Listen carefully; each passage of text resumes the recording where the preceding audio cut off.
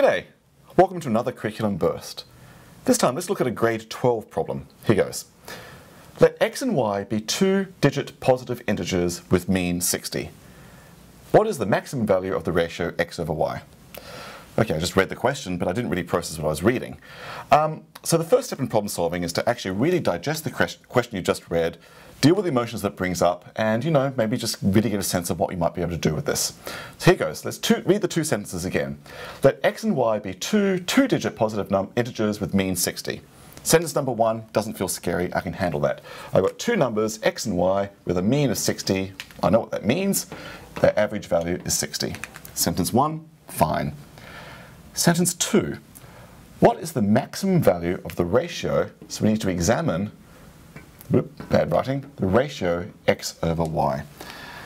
And my emotional reaction to that is, whoa, it's like, where's that coming from?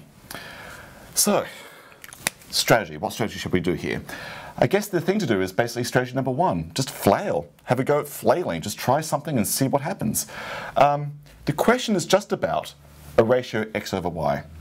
Sentence one was fine, sentence two is the scary part. Well, I'll do something.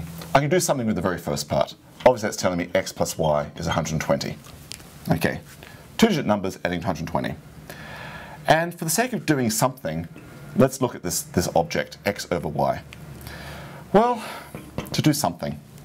It's got two variables, but I have an equation here, so I can bring this to one variable. So instead of writing x over y, maybe I'll write x over y. What is y? It'll be 120 minus x. Okay. I don't know if that's helpful or not, but I've done something. Actually, you know what? This actually looks a little scary to me. I don't like complicated denominators. Is the way to do this again in a different way? Maybe instead of writing x over y by focusing on x, let's focus on the variable y.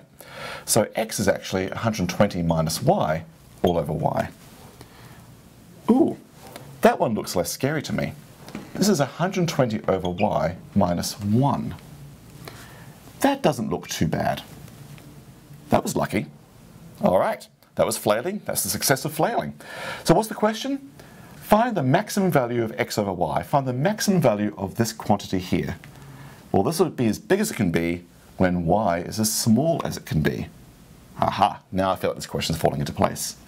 So think about this. What could y be? What's the smallest possible value for y? And how will that then solve this problem for you? So think about it, give it a try, and check your answer with the essay that goes with this video. Thanks so much. Thanks for watching. For more curriculum inspirations material, go to our website. Lots of great stuff there.